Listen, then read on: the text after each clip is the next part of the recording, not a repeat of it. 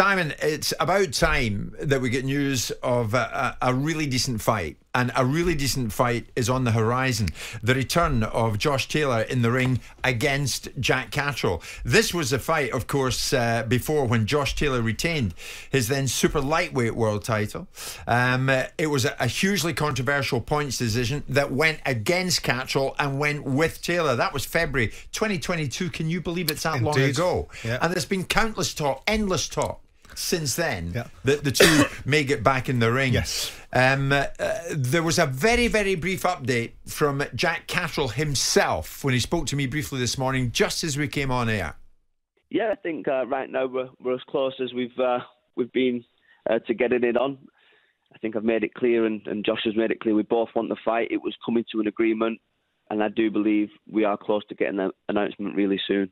It's 2 years on, Jack. I mean, this has been a long time coming for you to get your opportunity again. It has. It's been a long time coming, but I'm a big believer, everything for a reason, and I feel like a much better fighter now, so second time round means in for a world of pain.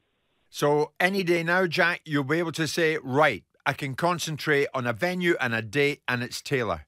Correct. No. Correct, he says, yeah.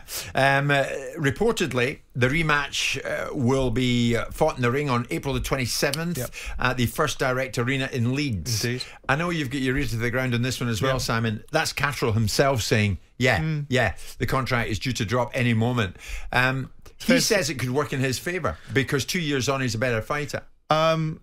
Possibly, and obviously Josh has gone on and lost again to Teofimo Lopez. And which people didn't expect. He didn't, sorry, not lost again, lost, because I'm pricing into my thinking that I think Josh lost the first fight to Jack Catterall. There's no love lost between these two guys. I mean, Josh Taylor was incredibly disdainful and contemptuous of Jack Catterall, didn't think he was worthy of being in the same ring as him, and came unstuck. And I know he gets very cross, Josh, because another one of those that only likes praise and can't take any observations that might be fair about this particular fight.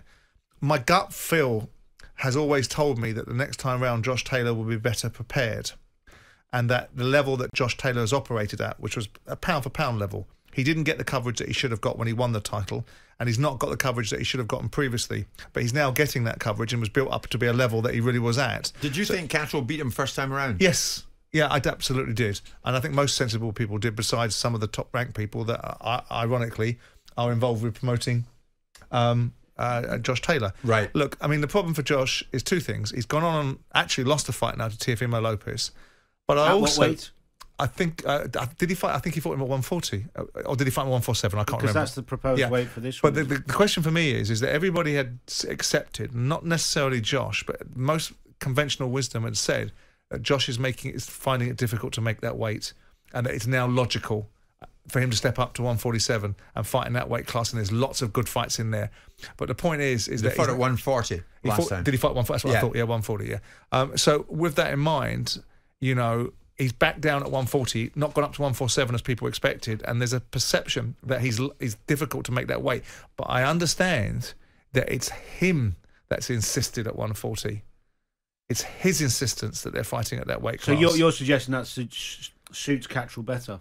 I'm suggesting, by the conventional wisdom that most people have been led us to believe, is that Josh was struggling to keep at 140 and was going up a weight class because of that. Right. That now coming back down again will drain him a little bit. But he was, 18 months ago, a pound for pound, besides the Jack Catterall 2 years ago situation. I think it's a great fight. I think it should catch a light. I think it's really there's a lot of bad blood there. Rob is saying there, does Simon agree, this is akin now to Froch Groves? No. It's not far off. Can you imagine the needle on the knife? Well, I think that's probably not. I think Carl would probably bristle at that because Josh hasn't had the same level of fights that Carl Froch has had across his career, and obviously the Groves situation was almost the last fight that Carl had. But in terms of rivalry, this is complete and utter hatred between these two. I think to the boxing world, those in the boxing world that are really close to it would love this fight and think it's a great fight. The Froch Groves second fight caught a light because of the situation with the feelings of injustice towards George Groves, and that's where the synergy is, and that's where the symmetry is. I get that. Yeah. I think it's a fascinating fight. I really do think it's a pick'em. Is it pay-per-view? I don't know if they'll do it. I mean, I think it'll be on DAZN, so I don't think DAZN will make it pay-per-view. But I think it will be a great fight. It's interesting that they found it in the middle because Josh hasn't got his way and potentially had it back at the Hydra in Scotland. Right. And so I think it's a great fight. I think it'll be a fascinating fight and one I'm really looking forward to. And I think it could. I wouldn't be surprised if it goes either way. But my initial reaction was, second time round, I think Josh will know what he's going in against, or not put in the performance he put in the first time round, irrespective of what Jack does. But the more I think about it, the more I think it tilts towards a real pick-em fight, and that makes it a great fight. It's a great one. It's mouth-watering, isn't it? Well, I don't have the same love for boxing. I enjoy it, but I don't know it as much as you guys. I saw that fight and felt a real deep injustice for the lad who liked Jack Catterall. It really frustrated me and angered me that. I remember coming on the show and speaking about it. So for justice, I mean, I hope he wins. Because also, as well, the way Josh Taylor didn't really give him enough credit or show any humility afterwards, that frustrated me as well. So I hope Jack wins. I mean, I like Josh. I really do like him. I think he's been prickly. Well. He's been prickly, and he's got the needle now with people that have suggested that he's lost that fight. So he doesn't like talking to me anymore. Whereas he quite liked it when he was getting all the praise. For Taylor. Yeah, got the ump, and he can get over it, grow up. Open his eyes. Well, that's what some of them are like. But when he was getting praised, he was very happy to come on. Now he's not getting praised; he's not so happy to come on. Yeah, and he's got the needle about it and doesn't like it anymore. The fact of the matter is if you tackle Josh, because we came on. Do you remember when he came on? And I kept on saying to him, Josh, are you going to have this fight? Yes. Are you going to have this fight? Yes. Definitely, Josh. Yes. And then he went off and fought Teofimo Lopez and lost. Do you think it's more to do because he's Scottish?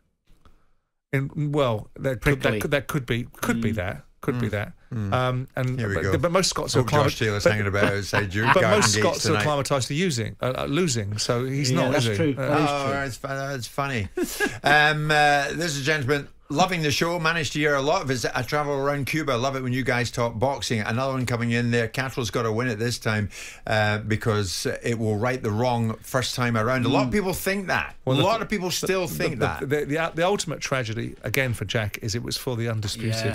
It was for all the belts. Yeah. And they've now gone, and they were always going to have gone after that fight. Was there ever an inquiry to... Yes.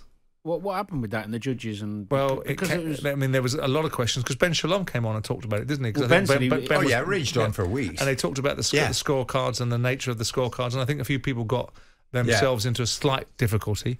Well, the bottom line is you heard from Catterall himself there, who says today's the day. He expects a contract to land and they will do it all again, and it looks like April in Leeds. Catterall, Taylor, you don't want to miss that one.